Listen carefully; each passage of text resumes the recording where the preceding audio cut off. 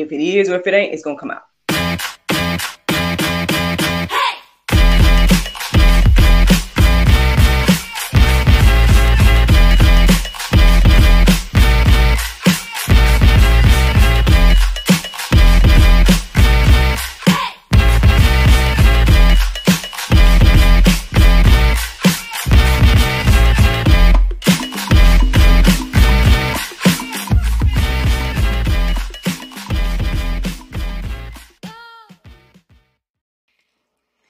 Good morning, everybody.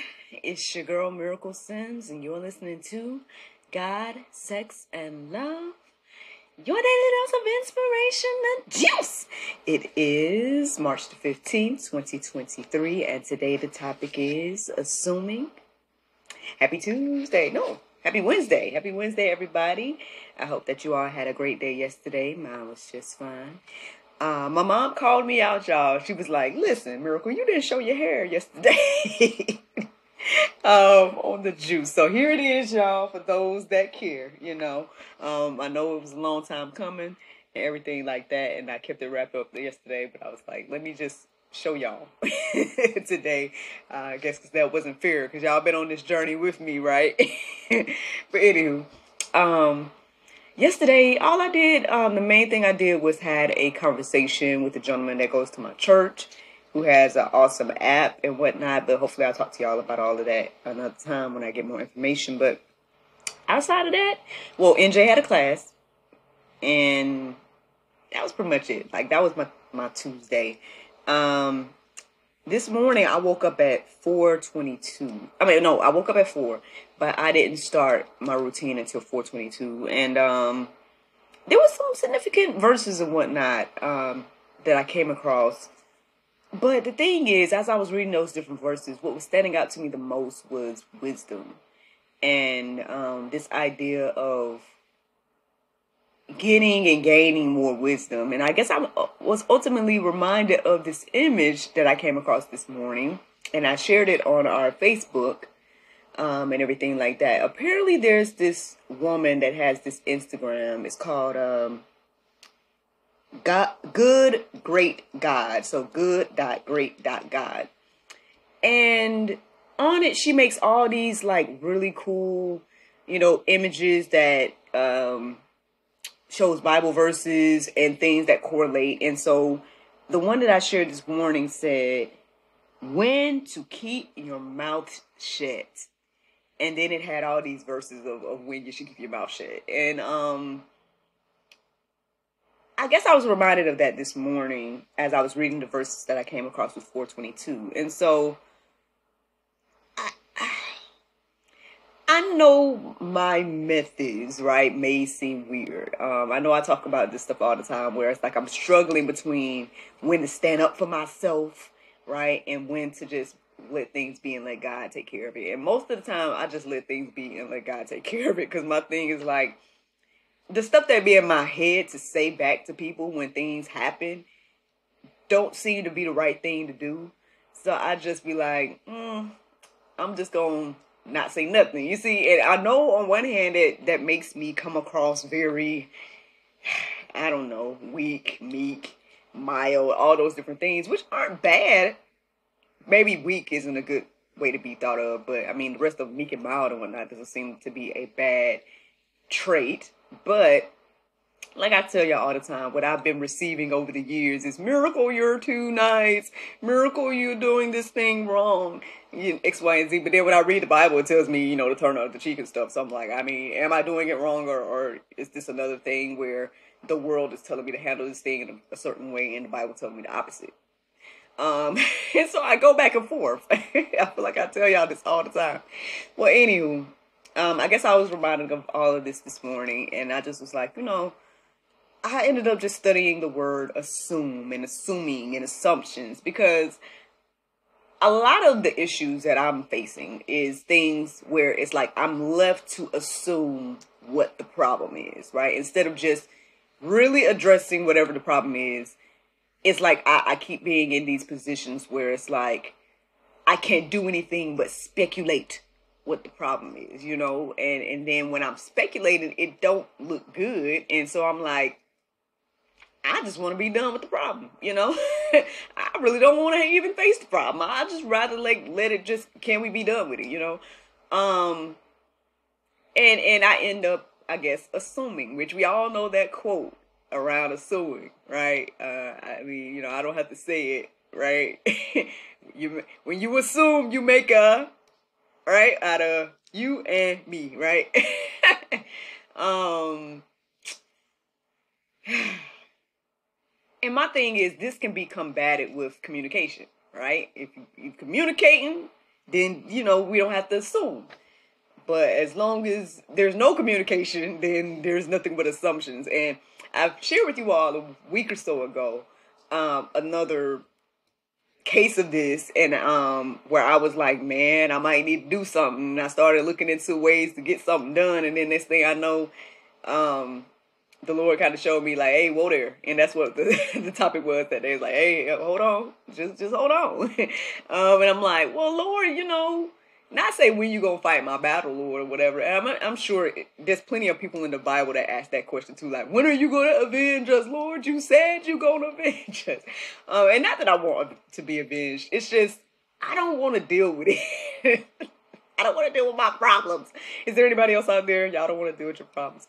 So it's like, can it just be done? I mean, you took other things away, so just take these things away too, Lord. If you don't, you know.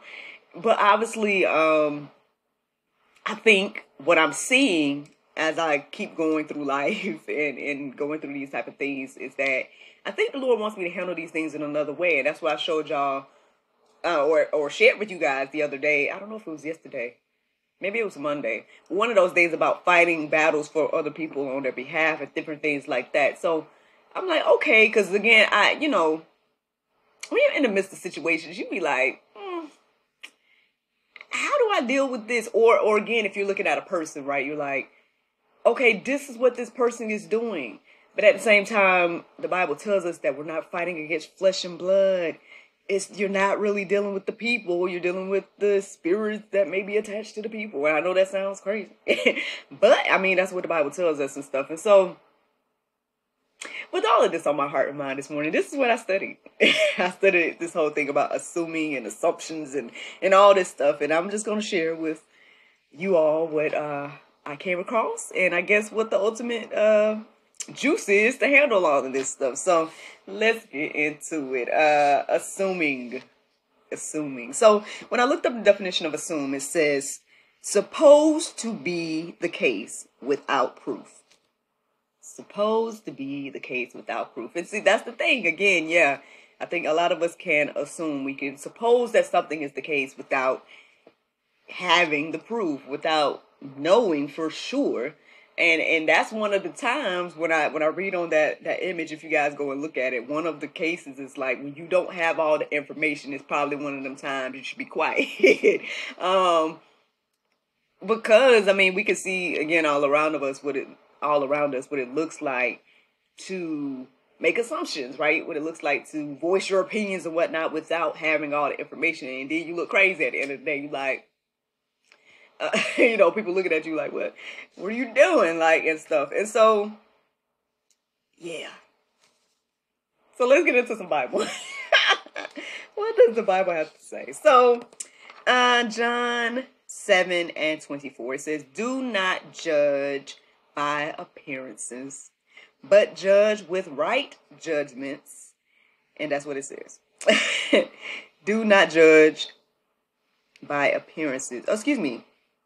Did I read the right one? Did I say John 7:24?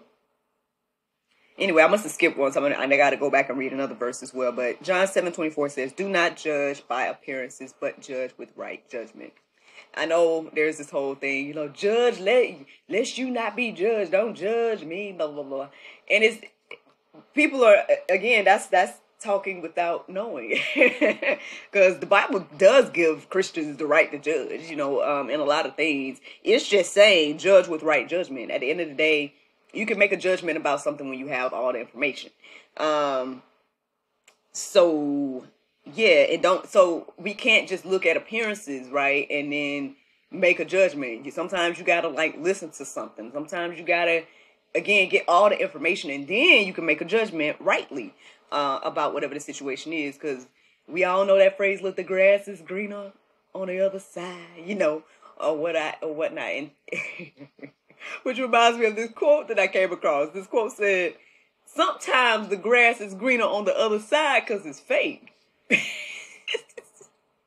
So there you go, friend. Like, yeah, you could be looking from the outside into a situation and you're like, this is what it looks like. I'm going to make a judgment according to what I see. And that's not enough information according to what I'm receiving here today. So, yeah, get all the information. Get all the information. Then you can make a right judgment.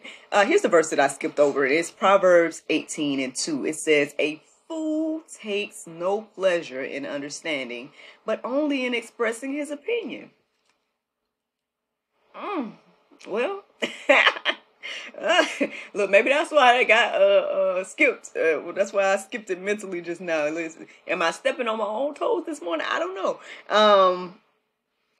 I mean, hey, as somebody that has struggled in life with sharing my opinion, I think to now be in this place where I am constantly always sharing my opinion, it's new, right? It's a new place to be. And I don't want to lose that, right? I don't want to lose that momentum and that whatever the Lord is putting in me to be able to do that, right? To share my opinion as well. But at the same time, right, we got to be getting an understanding about whatever we're sharing our opinions about, right? To just, again, share your opinion without getting a full understanding is what, the Bible says a fool does that.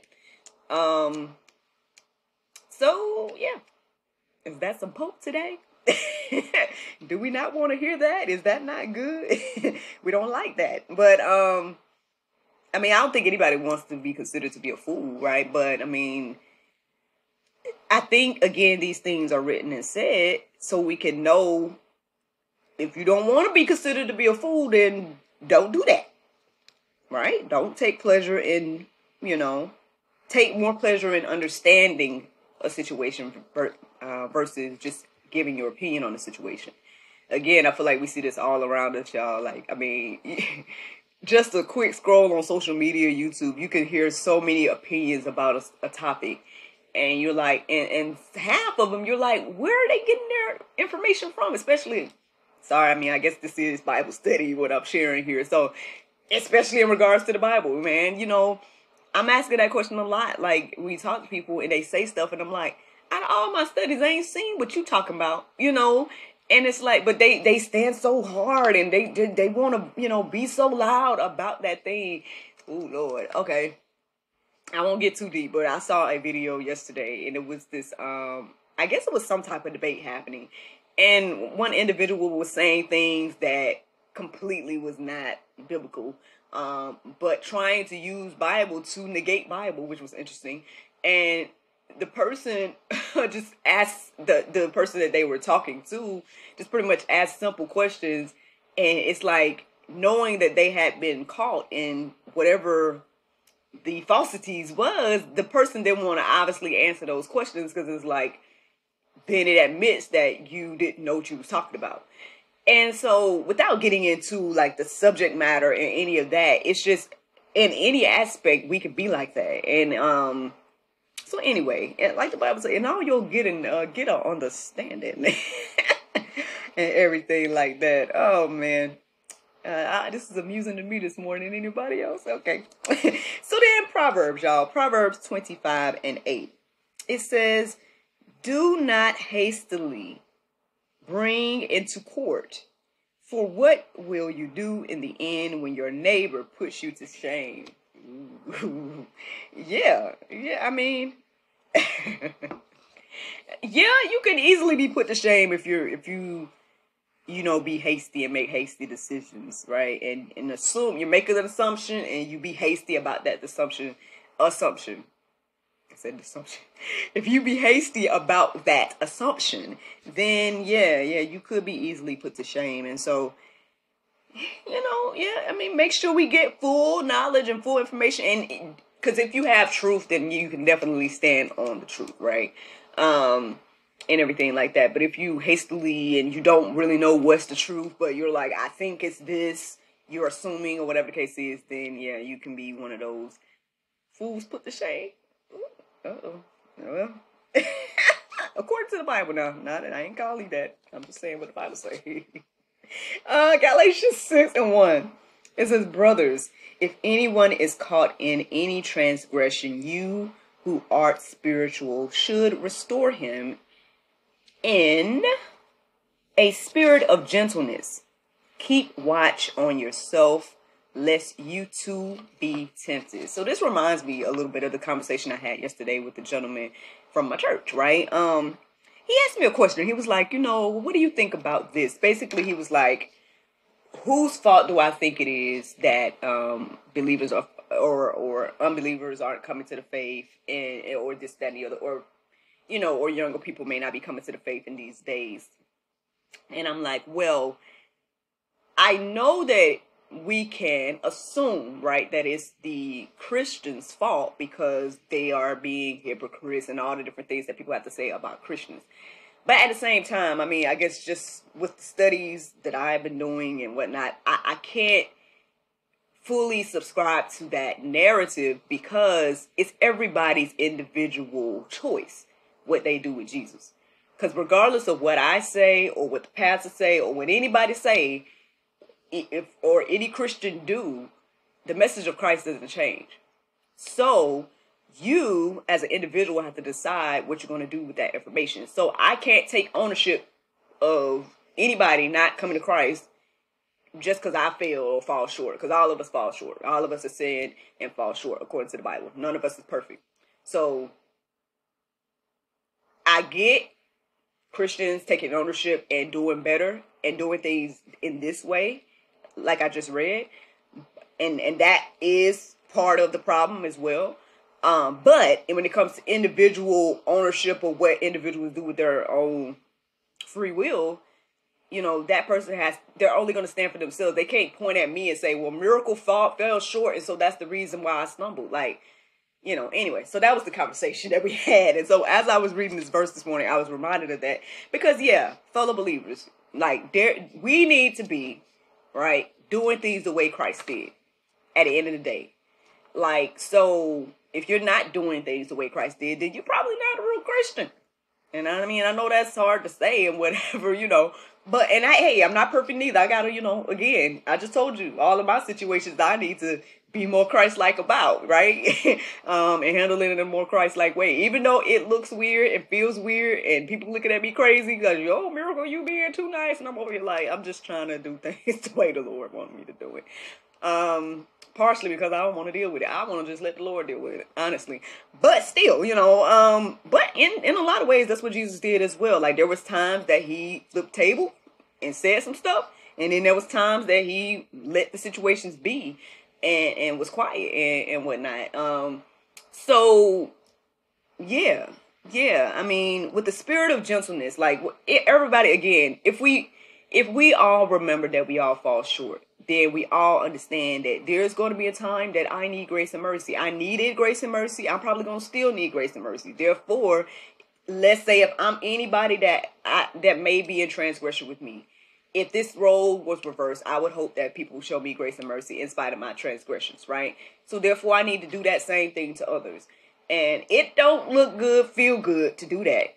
I'll be honest. Sometimes I'm like, Lord, I don't want to deal with the thing, or I don't want to be taken advantage of, right? I don't want to feel like, mishandled or any of that type of stuff. But, this is what the word has to say. Now, granted, it do say other stuff too now, because it do say, hey, if you come to that person and, you do it God's way and stuff, multiple times, and that person just want to stay in their sin, or that person just want to continue to sow a seed of discord, then separate yourself, all that type of stuff. That type of stuff is in the Bible as well. But in regards to this particular verse, it's telling us that, hey, if anyone's caught a transgression, restore them in a gentle way, a spirit of gentleness. So, just saying, y'all, there's room for improvement in the body of Christ. We all know that. So, yeah. Proverbs 18 and 13. It says, if one gives an answer before he hears, it is his folly and shame. So, yeah, that's why your girl be quiet a lot of times. That's why your girl be over here trying to just get an understanding before I make hasty decisions and moves. Because when you get in your feelings, man, you be like, you know, you make some foolish moves and decisions. So it's just like, you know. So, I mean, ultimately, I guess that's the juice, y'all. That's the juice this morning. I mean, I ended up, for the Go Deeper section, just writing down a bunch of verses that are centered around how to get more wisdom, right? How to get an understanding and whatnot. And so if you guys are there, right, if you need more understanding and wisdom in general, then I would check out the verses in the Go Deeper section and hopefully, you know, peruse them and let them marinate on your heart, souls, and minds. Because like I said, that is the juice. Now, the Bible verse of today is, or it's Bible verses of today, it is Isaiah 55, 6 through 7. It says, seek ye the Lord while he may be found. Call ye upon him while he is near. Let the wicked forsake his way, and the unrighteous man his thoughts, and let him return unto the Lord, and he will have mercy upon him, and to our God, for he will abundantly pardon. Friends, I hope you all enjoyed this juice this morning. Thank you so much for listening to God, Sex, and Love, your daily dose of inspiration, the juice. I pray you guys can go forth and have a wonderful day, and I look forward to talking to you all tomorrow, if the Lord's will. Bye-bye.